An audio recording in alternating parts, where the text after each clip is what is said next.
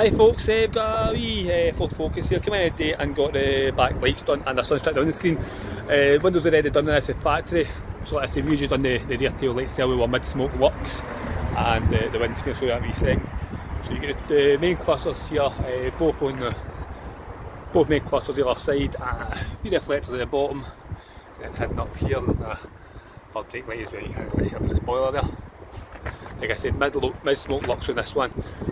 Just to set them in the bodywork a wee bit, tie it in the, like I said, the existing tints and the black roof, so just tie it all together just to bring it a wee bit darker. And then I'll show you the windscreen as well. Like I said, done a sunstrip on this. So these are just designed for glare reduction, just when you're driving, especially you see the sun just bouncing off the windscreen there, really bright. So on days like today, it just makes driving a wee bit easier, a bit more comfortable and a bit safer as well, because like I said, you're going to add the reduce the glare for sitting in here.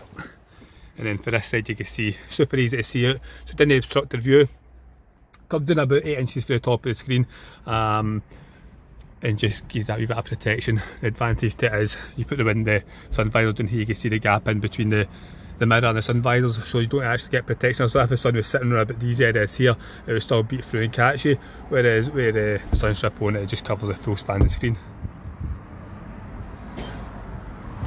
And just finished off the top of the glass as well, so it's not just completely plain. And again, ties nicely in that black roof there, just runs it through as one piece. So there we go guys, wee sunstrip here like I said, and we're mid-smoke Luxe, the darker of the two options on the tail lights. Cheers guys.